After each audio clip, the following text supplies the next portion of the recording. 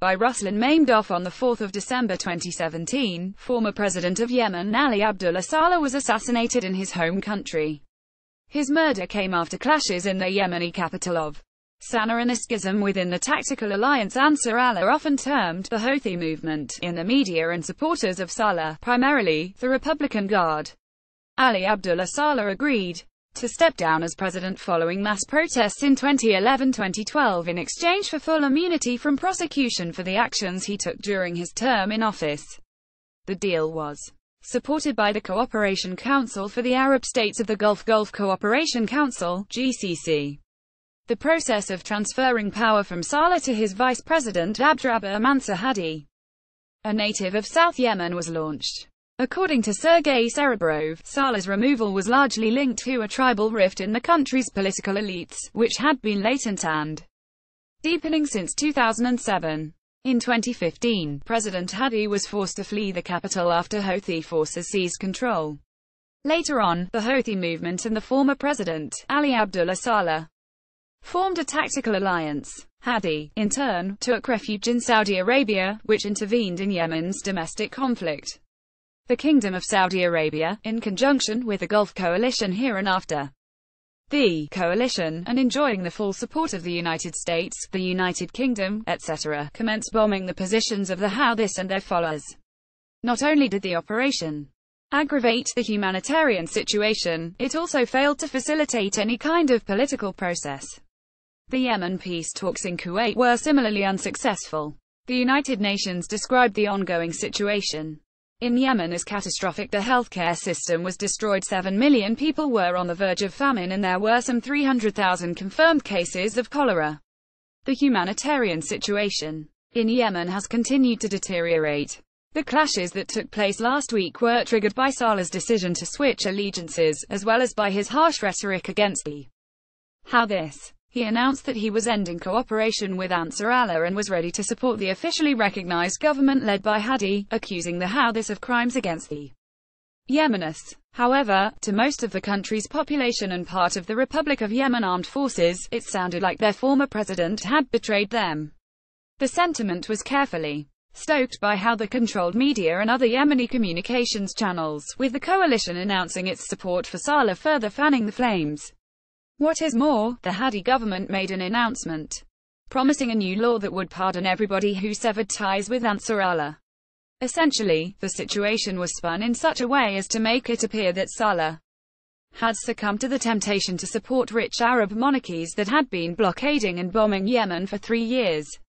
Another factor, though not a key driver in the political processes, still deserves to be mentioned. The Houthis also see the killing of Ali Abdullah Saleh as revenge for the founder of their movement, Hussein Badreddin al-Houthi, who died in the Yemeni War in 2004. During the 1990s and 2000s, Saleh led around 6 wars against the Houthis. Hussein al-Houthi is considered a martyr to the Houthis and is often referred to as Hussein of Yemen, a reference to one of the central figures in Shia Islam, the grandson of Prophet Muhammad Hussein ibn Ali, killed by the forces of the Umayyad Caliph Yazid in Karbala in 680.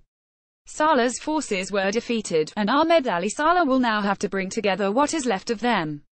Regional forces in Yemen and the possible balance of power after Saleh's death. The United Arab Emirates and Saudi Arabia and, to a certain extent, Qatar are the most influential actors in the history of Yemen. Western and Pan-Arab media often refer to Iran, and more specifically, to Hezbollah, as the Houthis' main sponsors. However, many Russian experts regard this position as a completely intentional and hysterical exaggeration of Iran's role in Yemen. Although the Gulf Coalition has continued as a united front for a while, it soon became clear that each party is pursuing its own interests and goals.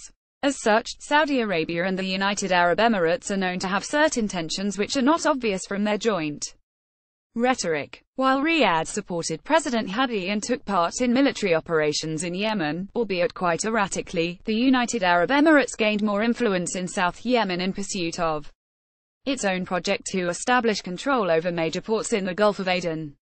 To illustrate, the United Arab Emirates already has military bases deployed on the Mayan Perimand.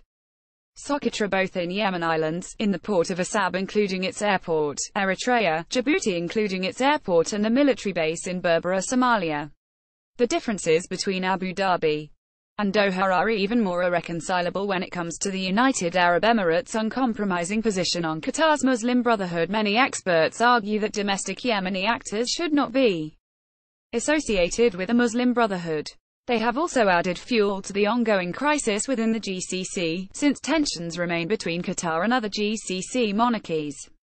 Reportedly, President Abdrabbuh Mansur Hadi has appointed Ali Abdullah Saleh's son, Ahmed Ali Saleh, head of the Republican Guard. It should be mentioned that Ahmed Ali Saleh has been at the helm of the Republican Guard before, but has been residing in the United Arab Emirates as of late. Before the coalition took up arms against the Houthis, he was Yemen's ambassador to Abu Dhabi. He was then arrested in the United Arab Emirates. Ahmed Ali Saleh is believed to have been the liaison between his father and the powerful Al Nahyan family, who have a strong influence on the position of the Saudite coalition through their close ties with the Crown Prince of Saudi Arabia Mohammed bin Salman.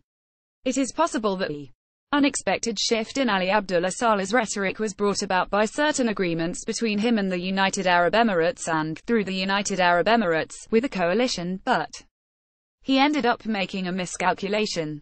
Saleh's forces were scattered, and it is up to Ahmed Ali now to bring together what is left of them. The collapse of the Saleh-Houthi alliance will without a doubt tip the balance of Yemeni political forces. This does not mean, however, the change will be for the better, and the coalition will finally be able to destroy all the Houthi forces. We will most likely see further fragmentation of the political forces within the country. This article will not dwell on the role of the Al-Ila Party, the Southern Movement Al-Iraq, or even Islamic State or Al-Qaeda. How this emerges a fairly solid force against this background, even if they have been weakened somewhat by recent events. Even taking the intended merger of the forces of Ahmed Saleh, Abdrabbuh Mansur Hadi and the coalition into account, how this will still enjoy strong positions in the north and remain a key player in Yemen. As for the General People's Congress, led until recently by Saleh, Ansar Allah said, the General People's Congress remains our partner in the Supreme Political Council and in counteracting aggression. We need to intensify our cooperation. Iranian politicians like to add another factor into the mix when the Houthis are defined as rebels.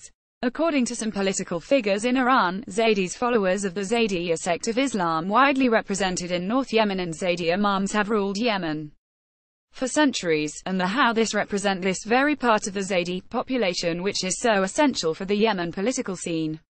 Moscow keeping tabs. According to a press statement published by the Ministry of Foreign Affairs of the Russian Federation, on August 21, 2017, Russia's special presidential representative for the Middle East and Africa Mikhail Bogdanov received the newly appointed ambassador of the Yemen Arab Republic to Moscow, Ahmed Salim al-Waishi, who presented his diplomatic credentials.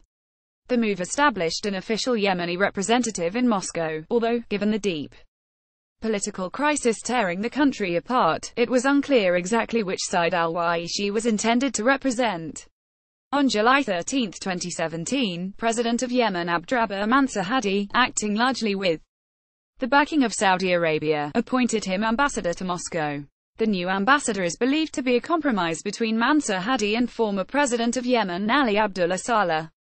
The appointment was in large part made possible by the fact that Moscow blocked almost every other candidate for the position from the Hadi government if they were known to be exclusively pro-Saudi in their political leanings. What does Moscow stand to gain from issuing accreditation to a Hadi-appointed ambassador? Russia has shown it is ready to mediate in the crisis, but nothing more. Moscow has sought to alleviate some of the tensions in its relations with Saudi Arabia on the Yemen matter, while maintaining a multifaceted approach. It has continued to work with all the actors in the crisis on different levels. Pragmatists on every side of the conflict benefited from Russia's move, since it put them on a path towards political dialogue. However, it is likely that Russia will abstain from any actual action on the ground to reinforce its diplomatic efforts due to its limited resources and current foreign policy priorities. Therefore, Russia's commitment to promoting the political process can be defined as long-term. In this context, we cannot avoid mentioning the Syrian conflict and possible relevant trade-offs between Saudi Arabia and Russia. However, it would be unreasonable to tie the conflicts in Syria and in Yemen together, even though some Russian experts believed that Syrian armed groups with connections to certain Saudi circles pose the greatest threat to the so-called de-escalation zones. It should be noted that the Yemen crisis involves a variety of regional forces. If Russia were looking to take on a more active role, it would have to synchronize its interests with those players. Until recently, Russia was generally aligned with Iran and the domestic Yemeni forces it supported in words rather than deeds, but occasionally also with some actual ground support, i.e. the Houthis and Saleh.